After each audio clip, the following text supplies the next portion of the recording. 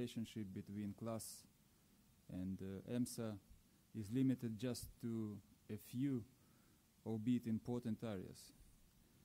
And moreover, in my presentation, I will focus mainly on those issues where EMSA and IACS cooperated in the past with a certain degree of success. Since its inception, as early as July 2003, EMSA and IACS established an open dialogue on general issues concerning the future role of EMSA, particularly inspections of classification societies, port state controls, accident investigations, and possible cooperation with IACS, in particular as concerned to QSCS. Soon after initial contacts, it was concluded that IACS and EMSA relationship had a very good start, and that IACS should keep the same kind of attention for other matters within the scope of work of EMSA. Since the very beginning, IACS extended to the EU and its agency EMSA any and all assistance in establishing an appropriate and effective auditing system that would encourage full confidence in the delegated statutory activities of class societies and in their overall survey performance. This offer of assistance was based upon IACS' continuous experience of operating their quality management system, QSCS. 2004, the EMSA high-level panel of experts on the safety of double-hull tankers was established as a follow-up to the seminar on maritime safety and double-hull tanker design organized by the Commission in November 2003. IACS was invited to take part and to help find solutions for identified problem areas together with straightforward recommendations. Particularly, IACS carried out the following tasks allocated by the EMSA panel: development of cargo tank coating performance standard, development of unified requirements on initial hull survey requirements, development of technical standards for fixed hydrocarbon gas detection systems. Next couple of years, EMSA inspections on IACS members were in full swing. The EMSA inspection function was seen by IACS as a means of reducing the burden of audit performed at its members by the administration, as now only EMSA would expect ROs to verify conformance against the requirements of the Commission directive. First missions of EMSA staff in IACS member societies proved to be challenging, as EMSA inspectors represent a fresh perspective on classification societies' activities. Second inspection cycle of EMSA on IACS members. As a result, IACS suggested that it should meet with EMSA regularly to discuss so-called horizontal findings. EMSA inspections started to play a significant role. The task of maintaining the data on EMSA inspections of IACS members was centralized at the IACS QSCS Operations Center, where member societies' final inspection reports of EMSA were analyzed and summaries sent to IACS Council. 2008, EMSA identified the following as their areas of future focus during inspections: convert hull tankers to double hull, VLCC to VLOC. Passenger ships upgraded to comply with the new requirements of Chapter 2.2 of SOLAS and STAP 2009. EMSA concern was that these projects are complex and may not get the necessary attention and care by the classification societies. 2009, sulfur directive issue.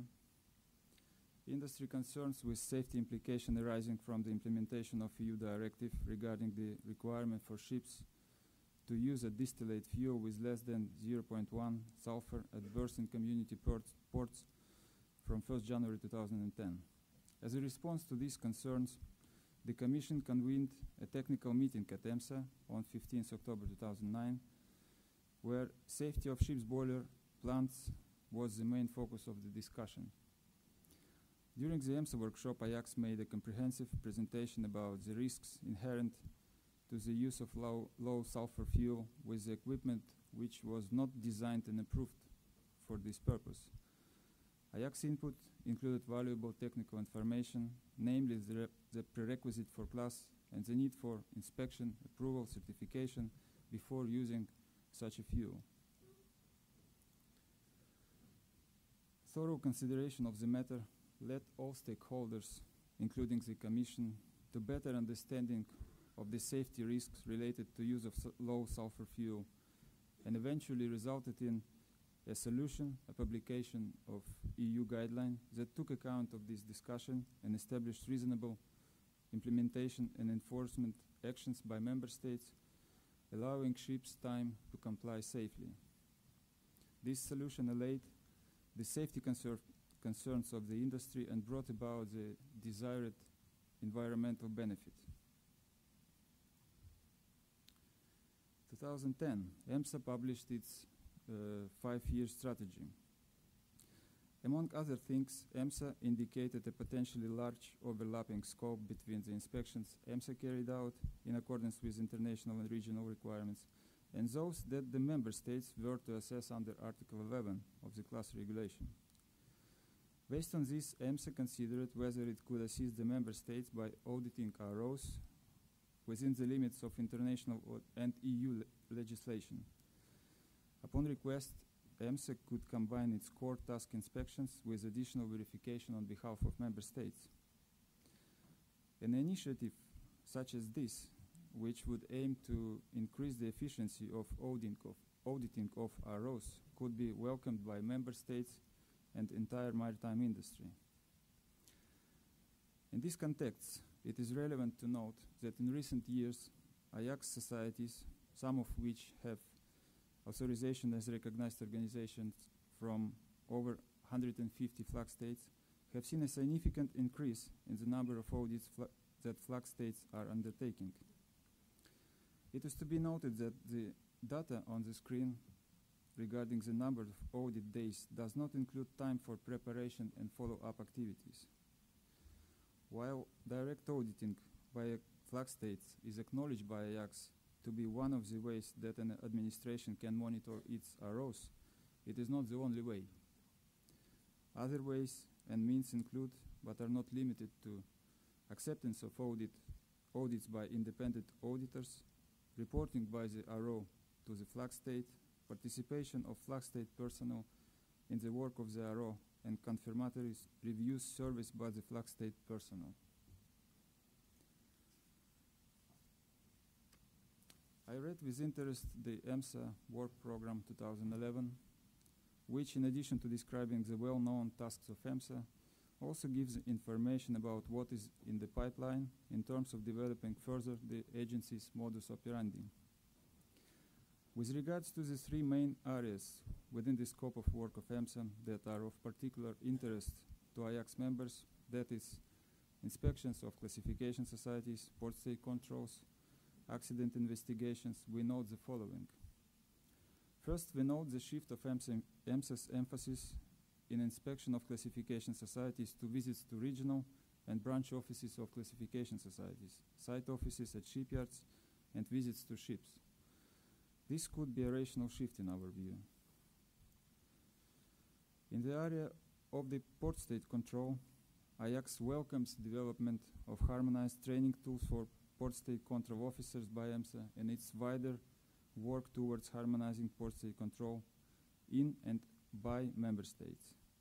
This will indeed contribute to a more harmonized level of PSC in the European Union, establishing a more unified level of maritime safety.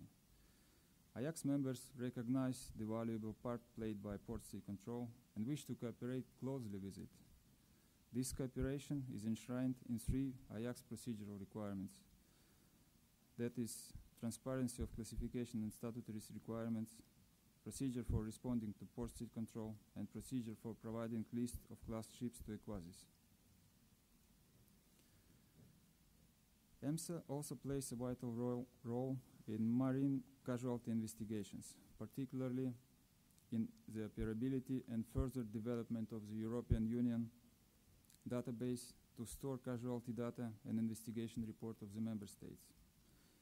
In this context, IACS members stand ready to assist whenever possible in the assessment of technical causes and deriving lessons to be learned.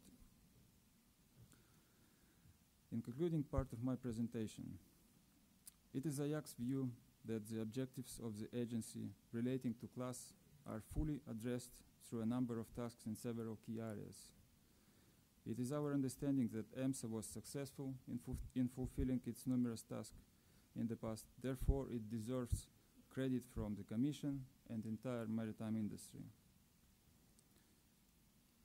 IACS has always been working side by side with EMSA since its inception, and today we need EMSA to be working alongside us even more than before. Last year, in accordance with the IACS commitments submitted to the Commission, the IACS Quality System Certification Scheme found the direct audits of members by IACS' own experts replaced with the audits by 6 separate accredited certification bodies. IACS audit teams include technical experts on classification and certification matters, most of them coming from classification societies and former IACS auditors. ACB's audits are observed by the established Quality Assessment and Certification Entity, QACE, as part of the requirements in Article 11 of EU class regulation. EMSA's assessments are also applied to EU ROs by the EU regulation, I mean Article 8. Also, under different purposes, they are very important to identify so-called horizontal technical issues applicable to all ROs for the sake of consistency. In conclusion, I would like to stress that IACS stands ready to assist EMSA in fulfilling its mission of ensuring a high, uniform, and effective level of maritime safety, maritime security, as well as prevention of and response to pollution by ships within the EU. Looking forward and speaking as a member of the general public and not as just IACS chairman, I wish that EMSA tasks evolve in such a way that EMSA is able to see emergencies before they emerge. Thank you very much.